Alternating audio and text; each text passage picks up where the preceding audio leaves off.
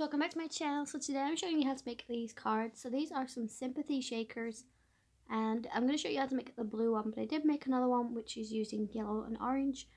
So I'm taking a 4x4 inch card, some vellum, and then I'm taking a with Deeper Sympathy die cut. I bought these off a girl on eBay because I don't really want to buy a lot of dies, especially if I'm not going to use them that often. So I will link her down below. I highly recommend her. But if you can find the normal die, then you don't need to worry about it. So I'm taking some NUVO smooth precision glue to glue the die cut to some vellum. Now normally I would use my multi-matte medium, but I found that using this little pen gives you a more precise placement of where you're putting your glue, especially on the small thinner strips. So yeah, that's why I'm using this. So basically, I put a poll up on Let's Make Cards Facebook group, and I asked people what they wanted to see more of, because I know people struggle with making certain themed cards, and I'm one of those people. Like, I always struggle with making sympathy cards, you know, I never know what to put. And if I'm being honest, I don't really want to see flowers all the time, so I try and think of something a bit different. But I was just searching on eBay one day and I came across these, and I thought, you know, I'd love to make a vellum shaker, because using vellum tones down a lot of the colors. So even if I put like hot pink sequins in, it would dull it down so it wouldn't be too much of a bright pink. So I think every time you use vellum for a sympathy card, it just works, because it has that kind of tone, I guess you could say. So like, this card was probably probably one of the simplest cards I've ever made. But I was trying to be quick for two reasons. One, obviously it was getting really warm in the attic, because it did hit 26 the other day, and in my attic it was actually 37. So it was really warm in my attic.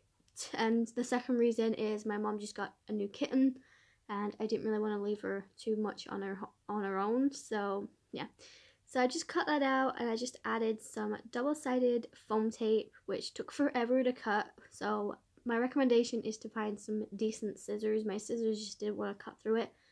So yeah, so this is what that looks like. I was gonna just leave it white on white, but I ended up taking my Distress Oxide tumbled glass, and I'm just going to do some ink blending with that. And I obviously just put some tape in the card to stop it from moving.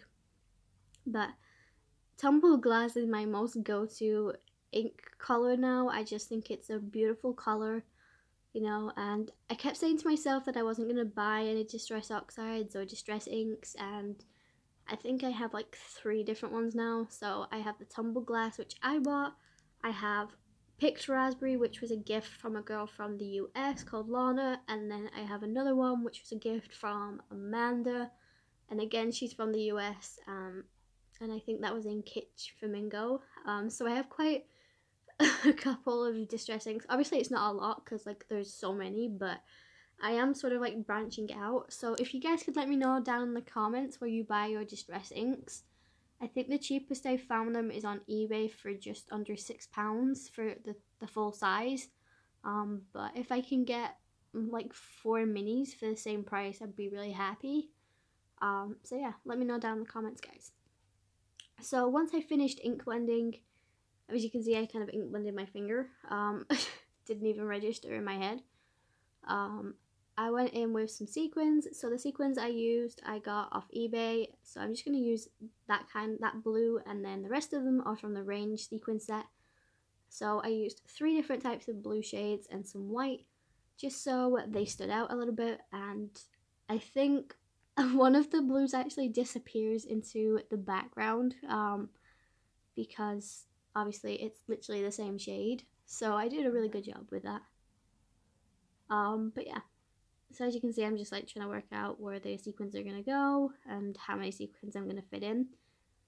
So if you guys want to know where I get my little storage things from, for my sequins, I did do a video in July, which was sequin storage, but you could also use it for gems or if you do diamond art. So yeah, that video will be linked in my description because that one will already be up. But it was a really warm day when I was doing this, and if I'm being totally honest with you guys, I didn't sleep at all when I was filming this, so it's another reason why I wanted something so simple. But then I realized like half of the stuff isn't even straight, so that's just me being really tired and not even checking. So I do apologize, guys, if you're like me and when you eventually see it, you're like, oh, I wish I could change that and like make it better, but you know, I was just too tired. So yeah,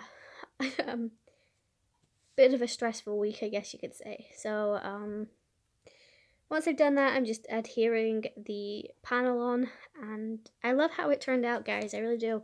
I think you could do all sorts of color combinations. I think a purple one with white would be great.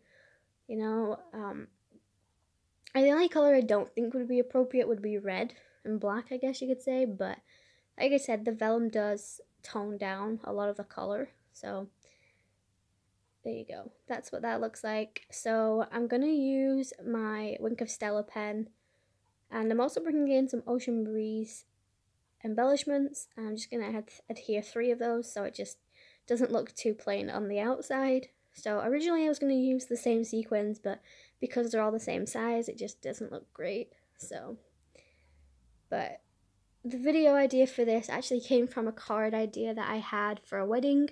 So that video will be up before this as well. So it's not exactly filmed in the right order, but I was waiting for my sequins to come because the color theme that her wedding is, I didn't have any sequins in that. So her color theme for her wedding is rose gold and ivory, and I didn't have any sequins or even any embellishments with that. So I wanted to make sure that I did have something for it. So that's why I waited, and that's why I ended up doing this video first. But yeah. So as I said, I'm just bringing in my Wink of Stella pen, and I'm just going over the wording. And it just adds a little extra to the card, but I absolutely love this kind of card. I don't know what I'm going to do with it yet, because the week before I made 3 sympathy cards for my family because my uncle, we got told to prepare for the worst. So when I'm actually editing this, I still don't know if he's going to, you know, outlive his timeline, I guess you could say, or if he's already passed. But if he has, I just want to say I'm very sorry for everybody's loss. But, you know, unfortunately it's part of life and you don't get to choose when or where you go. But, yeah, so I'm just taking my personal stamp with the tumbled glass because I wanted to stay within the theme. And that is that card, guys. So I hope you guys enjoyed that one. Like I said, I made another one which was using the exact same technique, but it was using a different color combination. So I used yellows and a pale orange with white, and I used over the rainbow for the embellishments on the outside. So let me know down in the comments which one was your favorite, and make sure you like the video, subscribe, comment, and go over to my Instagram, follow me over there, show me some love, and I'll show you some love back. Otherwise, I will see you in my next video, guys. Stay safe and happy crafting!